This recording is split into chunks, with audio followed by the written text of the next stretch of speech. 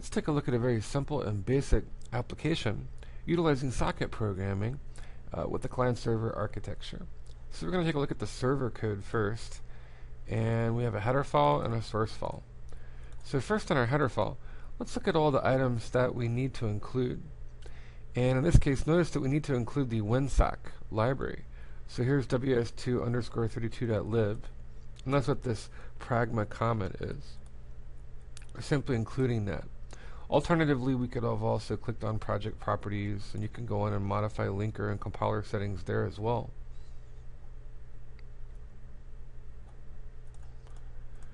Next, we have SDK ddkver.h, kone.h, and stdio.h. And these are just standard console header files that we're going to need. And then we have our socket header files, which are windsock2.h, and then Windows H and IOStream for basic file access. And here we're just defining a Windsock version, in this case Sock version 2, the most recent Windsock version. So these are sort of all of our includes and the required libraries in our header file. In our source file, of course, we need to include the header file, and then we're going to set our namespace to the standard namespace with using namespace standard. And then remember that in a typical console application or Win32 console app, the main method is called automatically. So we have some locals. They could be global, but in this example they're local. And they are a long called successful, a WSA data structure object called Windsock data, and a word object called DLL version. And remember that words are objects of a data size that a processor naturally handles, such as 16 or 32-bit for a 32-bit processor. So with these locals, we're going to make use of them. We're going to take DLL version here, our word. We're going to use the function or method makeWord, which is sort of a macro in the MFC or Microsoft applications. And it's just going to concatenate its arguments together. Alright, so in this case version 2.1. Once we do this and store that in the word object DLL version, then we have successful. Remember that was our long up here, just an integer value. And we're going to go ahead and call the function WSA startup to go ahead and start the Windsock application programming interface.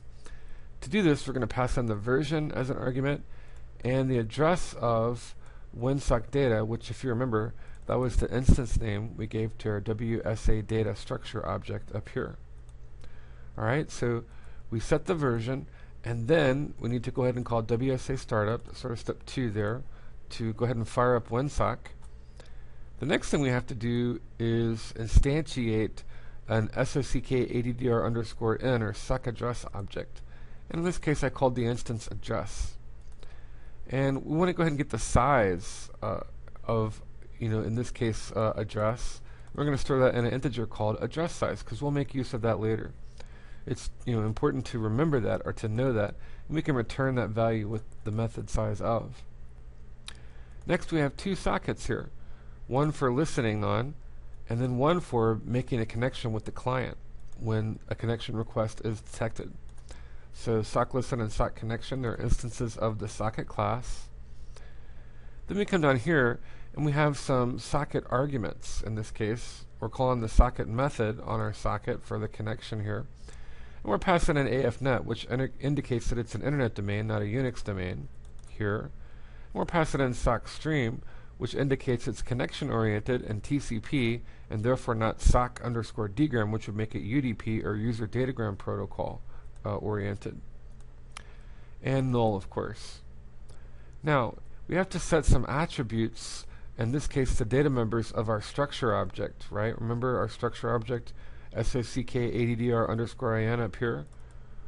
Alright, so we're going to do that, and these are the data members there, and this would be the IP address. And notice that we need to call the method or function inet_ADDR to convert our simple string here, our string literal, to the correct data type in that structure. And then in addition to that, we're setting the family, in this case AF inet, it's internet based, and we're setting the port. And remember, when we do that, we have to call the htons method to convert the type, alright, in this case to a network type, not a computer type. Once we've done all that, then we're going to go ahead and instantiate and build our next socket. Remember up here, sock listen was our other socket object. So we call the socket method and pass in the same set of arguments. When we do this, we're going to use the bind command to bind a socket to an address and port. And the socket we want to bind is the socket we called sock listen. And it'll be bound to our IP address and port and the size of that structure or object. And then finally we're going to call the listen method, and we're just going to listen for connection requests to appear on that socket. So therefore we're going to pass in sock_listen and SOMAXCON to handle the maximum possible number of connections that system would allow. Now here we have an infinite for loop, so it'll just keep looping forever unless a break or some kind of sentinel value could somehow be reached. And we're just going to display server waiting for incoming connection. And here, instead of an if block, we're going to call the accept method. This is where we're actually going to accept the connection that we're listening for and that we've bound to this socket up here with bind and listen. Alright, so we call accept and we start listening for that connection request coming in from the client. And if that's the case, we're going to display a connection was found, and then we're going to go ahead and send the message to the client saying, welcome, you connected to banana server. And then if not, we could write an else block down here and do something else if we wanted to. Okay? So that's sort of very simple server code. Now let's take a look at the client code. And again, the header file and the source file. So the client header file, again, notice that we need to include the dynamic link library or Windsock DLL. So here's our pragma comment lib and then ws2_32.lib. And then the standard header files, stk, ddkver, Windsock2, Windows, IOStream, and string, since we're going to be using string objects. And here we're just defining or setting the Windsock version. Okay, so once we have that, we need to include that header file in our main source file. And again, we switch to the standard namespace. And now we're going to have some locals, in this case a long, like an integer, a WSA data structure called Windsock data, a word called DLL version. Once again, we're calling the macro to concatenate these two arguments or values here into a word. And remember that that word is just an amount of data, a data type based on a typical amount of data that a processor would handle. So 16-bit or 32-bit or 64-bit or whatever. And now we need to go ahead and fire up the Windsock. Can't forget that. So we need to call the method WSA startup. We're going to pass in DLL version and the address of our Windsock data, that structure there that was declared up here.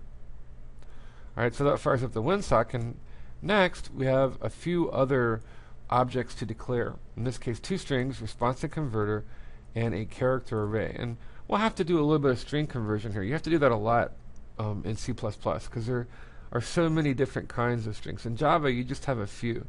Usually the string class can just handle everything. But in C++, you have like a pointer to a character, there's a literal character array, there's several lower class string objects, there's a capital string, there's a capital CS string, there's all these different kinds of strings. So we'll need to do some conversion because some functions can only handle certain types. So even though all these could be considered strings, these are instances of the string class, and this is a simpler type of string, in this case an array of type character. So we have those, we've declared this, and now we need to declare our structure, our sock addr_in object, which we call address. Here we have a socket we call sock, and now we call the socket method. And in this case, the arguments or the parameters we pass in are AFINet, sockstream, and null for a TCP-based connection-oriented connection. Now we need to set the data members, right, the attributes in our structure. So in this case, the internet address is the loopback. We're going to test it on this local machine here. And remember the inet_addr function takes care of converting our simple string, our string literal here, into the format necessary to store in the structure. We're going to set the family, AF, inet, or internet, and we need to specify the port in our structure. And again, remember we have to use the htons method to convert it to the network method or the network style. And then once we do that, we're going to simply display, do you want to connect to the server? We'll ask them if they want to. We need to take some input via cin. Once we do this, just to make it simple or easier on the user, we're going to convert it to lowercase. We don't really care about all the characters in the string, just the first. yes or no, Y or N. If no, okay, we're going to quit, and that means all this code would never be executed. If yes, then notice what we're going to do. We're going to call the connect method. We pass in our socket object, our instance there. We have to pass in our address object, which remember it's an instance of the structure SOCK_ADDR underscore N. And we have to pass in the address of address, so sort of a reference there. And we have to typecast it to a pointer to a sock ADDR object. So take notice of that. In other words, this is SOCK_ADDR underscore N, okay, but this is SOCK_ADDR. So in the connect method, to get it to work or to make the syntax work in that function, we have to do some typecasting and convert it to sock address. And also, we're just going to get the size of address. We need to pass that in. So 3 arguments for the connect method to connect to the socket on the server. And then we're going to use the receive method to try to receive a message being sent from the server. And we'll assign the result of that into the variable successful. Do you remember what successful was? It was our long here. Alright, so our long integer value. We call the receive method. We pass in the instance of the socket, and then in this case the string message, and then the size of message, which remember that was 200 up here. Just want to make sure that this array is large enough to accommodate whatever message or text is being sent from the server. Otherwise, if it goes over, we'll have problems. Alright, remember that. So just remember that that should be large enough to accommodate the largest amount of text that would be sent at one time from the server. Okay, when we do this, an easy way to convert a string of a simple type of string, an array of type character, to a more intricate type of string, an instance of the string class, is with the overloaded assignment operator. So that's what we're doing here. Alright, whereas message is a character array and converter is a string object, the overloaded assignment operator allows us to do it. Almost like plugging it into a for loop, and we could have copied it over using the index for subscript value 1 character at a time, but in this case we're using an overloaded assignment operator. So the character array now transfers its value or its contents into a string class object converter. And we're just going to see out or display at the console the message that we receive from the server on our client here. And then of course if they type in something that neither matched no or yes, then we'll tell them that was an inappropriate response, and we will exit. Okay? So client code and server code. Let's see how it works.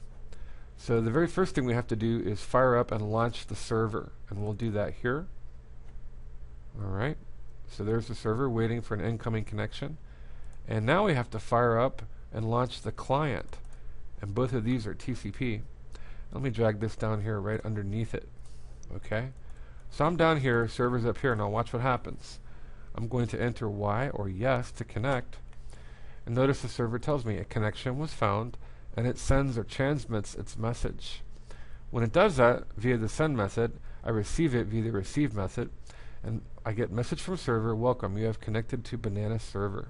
Press any key to continue.